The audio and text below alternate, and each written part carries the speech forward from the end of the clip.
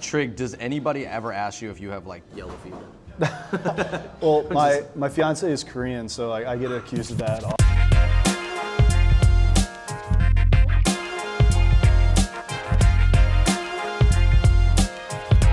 Yo, David and Andrew from the Fung Bros here, and thank you for clicking on that special Brooklyn food crawl. But before we get into that video, we got to tell you about a brand new media outlet and YouTube channel called Gold Thread. It is a publication based out of Hong Kong that is covering modern Chinese culture, what they eat, and what they think. The stories on Gold Thread definitely relate to a lot of material that we've made before. So if you are interested in our channel, definitely check out Gold Thread. Here is one of their stories called Shaolin Hip Hop.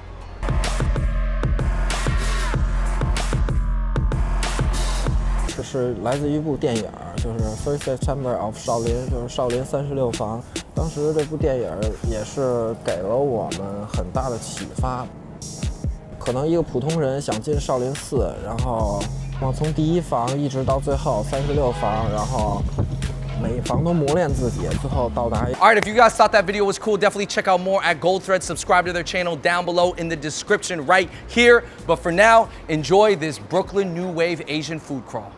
Yo, what's going on, everybody? Welcome to a special Fung Bros food, and you guys already know what it is on our channel. We are showing you guys the coolest people doing the coolest things with Asian food out in New York. That's our mission right now, and today we are out in Brooklyn. So whether you want to use the word hipster, modern, new wave, untraditional, whatever you want to call it, these three spots that we're hitting up today have amazing backstories and very highly regarded food. So I'm very, very, very excited.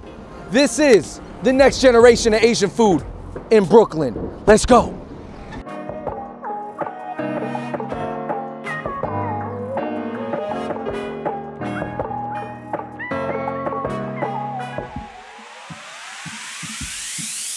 All right, everybody.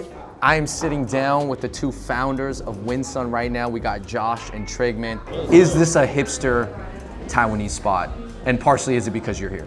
It unavoidably has hipster qualities because we're in Brooklyn. It's an easy way to like just group or categorize what we're doing, like very, very easy, like without effort. People can use it in a really like derogatory way. You know? Like this is very honestly a culinary impression that Taiwan has made on us, and we're expressing it through a lens that is, you know, a new American background. And well, let's dive into some of these dishes real quick. Salty soy milk. You can see the the black vinegar curdles, the soy milk that we make here in house. And this is like a classic Taiwanese breakfast food. Yeah, this is a personal favorite of ours, and one of the best parts of Taiwan is the breakfast culture. Oh, by the way, you're into that? That's a really great flavor, man. Thanks. That was so good.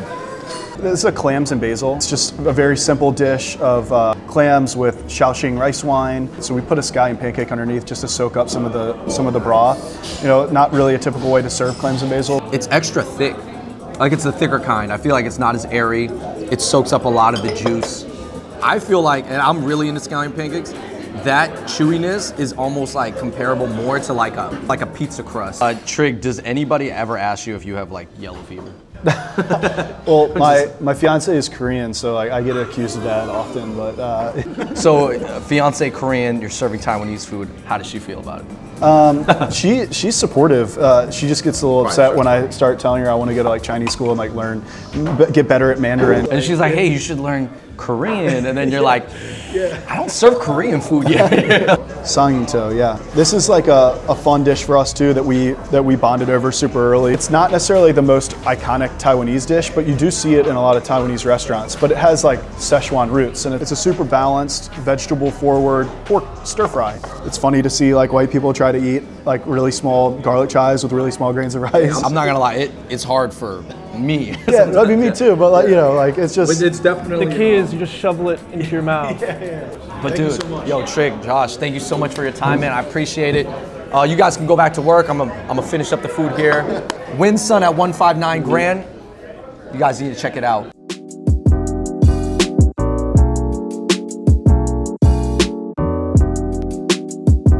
All right, everybody, I made it out to Bushwick, Brooklyn, and I'm in front of a spot that is blending two cuisines that a lot of people love out there. I'm talking about American barbecue and Vietnamese food. Yes, right now I'm outside of Lucy's Vietnamese kitchen, led by Chef Johnny.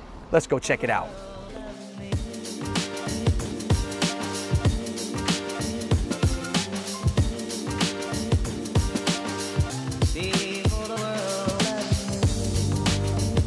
All right, we are in the back of the kitchen of Lucy's Vietnamese Kitchen, man. I'm here with Chef Johnny Nguyen. Yo, thank you so much. Thank you, Andrew. Appreciate you coming through. I'm excited. Man, you got this smoked brisket pho. That's what we do. Let's go make it. Yeah.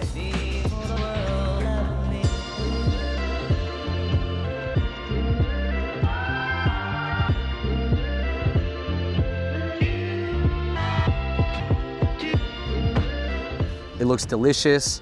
The brisket looks fatty. The broth is a vegetarian broth. Vegetarian broth all the way. Vegan broth. Vegan. You took it a step further. You said vegan. Vegan broth, guys. Since the beef flavor is so strong from the brisket, that you wouldn't need to put in like a beef broth. Wouldn't need to. Dude, look at this beef right here. Oh my God. I basically took two things I was really good at, which is smoking barbecue and basically pho. So I took a 14-hour smoked brisket, put in some pho, and took 2 cultures and just smashed it. It works really well. That is delicious, man.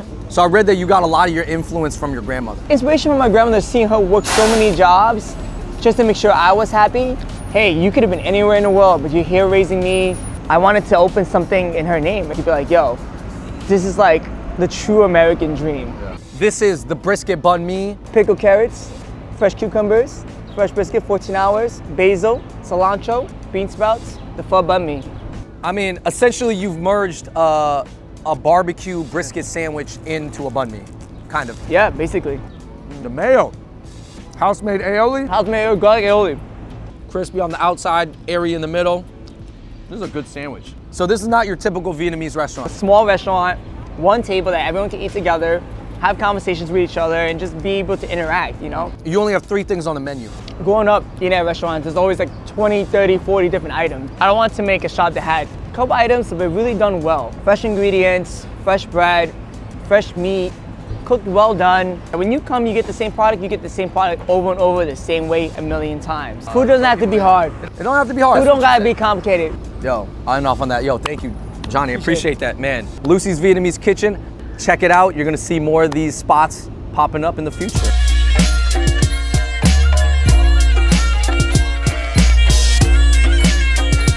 All right, everybody, we have made it to our 3rd and final spot on this new wave Asian Brooklyn excursion. We're here out in Greenpoint, and we're outside of a spot called Baoburg, owned and operated by Chef Bao Bao. That's just her nickname. There's so many different influences in the spot, everything from her French culinary techniques to some Japanese influence to a bunch of Southeast Asian and Chinese influences. Let's go check it out.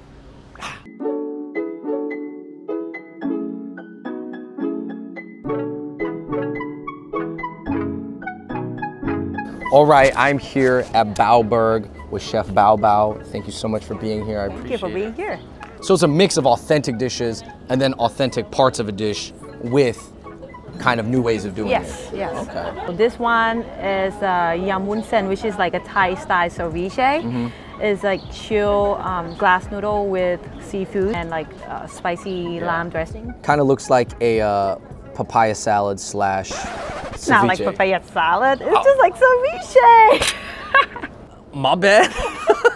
I love this shrimp that you got here. It's humongous. You butterflied it. It's juicy. Look at that. You did not skimp on the shrimp. No, that's what my grandma said, that never be cheap on ingredients. In Chinese, this is like fun si, or the rice noodles. Yeah. So it's like, I've never really had it in like a salad form, which I think is really cool. This dish, we call it khao soi. Everything here is authentic besides the duck leg confit that I use my fusions. Your French culinary French background, culinary right? background to merge them together. And for those who don't know, what is confit? It's like a slow cook process in the oven. You use like a duck fat to cover the meat, the duck leg itself, just soaking inside the duck fat just to cover it. Yo, that duck is super soft, just melting in my mouth. Look at all that seasoning that's stuck on that duck. Are those peppers? Those are coriander seeds. Coriander seeds, look at that. Black pepper. That one is apra. In Northern Thais mean the fish that cooks in banana leaf. What is this? That one is a Thai eggplant. Thai eggplant. Yeah, I like the texture, like the flakiness, and also the taste is not too fishy. What are some things that you've experienced that were like, you know, positive and negatives of being a female chef? Not that many restaurants want to hire women to be a line cook. They probably don't want drama. Probably things that, yeah, it's drama and also like weakness. In Asia, you will see so many women cooking than men. Stereotypically or traditionally, everybody's like, oh, women in the kitchen. But then, oh, women can't cook in a competition. And you're like, wait, where does that balance make sense? Where you're gonna say women should be in the kitchen and then you say that they can't cook. Just choose one. But when I get a job, I don't show my weakness. I just show them that I can do what you do. And I'm trying to prove that it's not just male can do it, women can do it too. The last dish is sizzling mussel pancake. And I like the way that Korean, they serve their pancake. The seafood pancake. Yeah, the seafood pancake. So that's why I was thinking like maybe I should just using my Thai ingredient and adapt it to, you know, the Southeast Asian fusions. Yeah. This is not just sriracha, it's the sauce that I made. And I just add sriracha on top of it. I like that a lot. You like it? Really crispy, got some egg in there. Scallions, I love scallions. You don't pitch this as the most authentic Thai spot, but you know what I think is authentically Thai? Is the attitude and the vibe here. Like you guys are very hospitable, very nice. That is a trait of Thai spots. Land of Smile, Thailand. Land of smiles, yes. All right, everybody, that wraps up Bao Bao. Thank you. Bye. Cup Cam. All right, everybody, that wraps up our Brooklyn crawl. Man, I'm out in Greenpoint right now at Bedford and Manhattan. We went through East Williamsburg, we went through Bushwick, now we're in Greenpoint. With Winsun, you had a Taiwanese American team up with a Southern guy to create the new Taiwanese American food. And then Johnny Win is combining barbecue with pho in a way that can probably expand into many, many different shops. And now with Chef Bao Bao and her unique mixture of influences, I mean, she's serving a really different style of food. Let me know in the comments below if you guys like this series. And until next time, I'm out. Peace. Yo, thank you guys so much for watching that video. Huge shout out to Gold Thread for sponsoring it. And if you are interested in dope stories about modern China told by friends in Hong Kong, then definitely check out the Gold Thread YouTube channel, social media, website. Until next time, we're the Fung Brothers. We're out. Peace. I met someone that they say they know Thai food and they've been to Thailand for just like a couple hours because of the landing. They need to just shake. It was a layover. Layover. And they said, yeah, I've been to Thailand. I've been to Thailand. This is not real Thai.